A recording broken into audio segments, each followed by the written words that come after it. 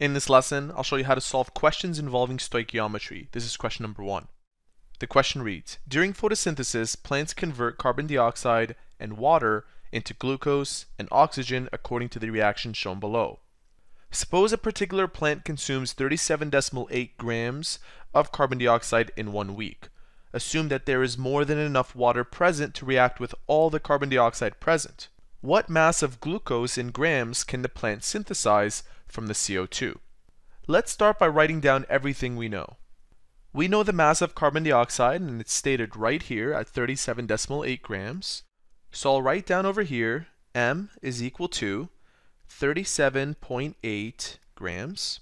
And they want us to find out how many grams of C6H12O6 is produced. The first thing that we have to do is find out how many moles is found in this many grams of carbon dioxide. And to do that, we need to find the molar mass. I'll represent the molar mass with a capital M. To find the molar mass, you need to find the molar mass of each individual atom within a single molecule of CO2.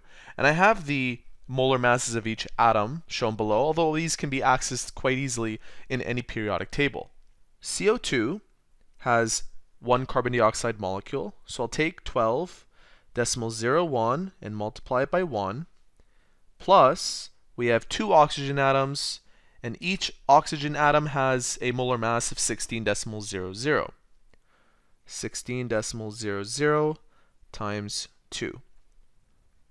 Using our calculator, we have 12.01 plus bracket 16 times 2. Notice that I did not include times 1 because multiplying anything by 1 is itself. And this gives us a molar mass of 44.01. 44.01 grams per mole. I'll write that down underneath. 44.01 grams per mole. Once you've found your molar mass, you want to somehow multiply these two numbers so that you end up with the number of moles. And you can do that quite easily by taking 37.8 grams and multiplying it by the flipped version of this number. Notice that in this version, we have 44.01 grams at the top and 1 mole at the bottom. Instead, I'll put 1 mole at the top and 44.01 grams at the bottom. And you can do that for any rate. This is considered a rate because we have one unit on top of another unit. So this grams unit will cancel out, leaving us with only moles. Using our calculator, we have 37.8 divided by 44.01, and this gives me 0.8588. Notice that our answer here should have 3 significant figures. This has 3 and this has 4. But I've continued to write more than 3 significant figures. I've written down this extra 8. I've done that so I can prevent any sort of rounding errors moving forward. And I'll put a dot underneath this 8 to signify my last significant figure.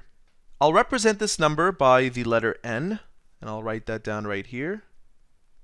Notice that I'm keeping track of everything. This is important.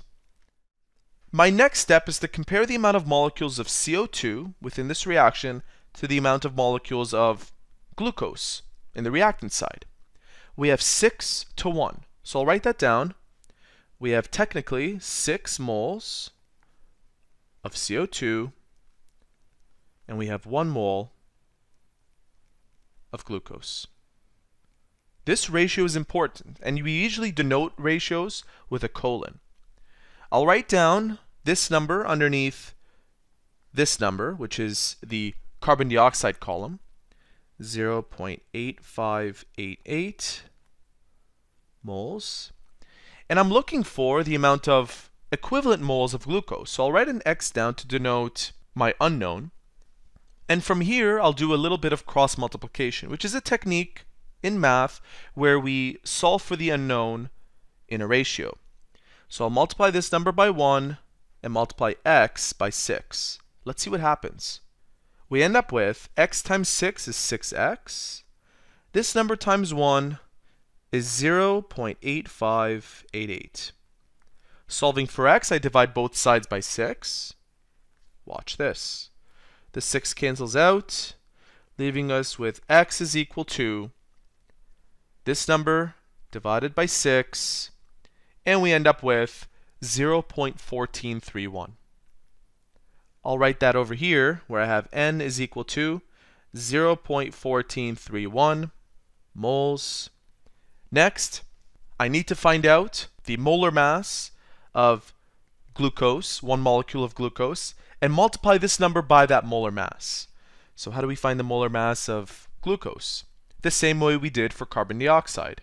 Going back to these numbers, we have C6, so 12.01 times 6, plus 1.008 times 12 hydrogens, and 6 oxygens.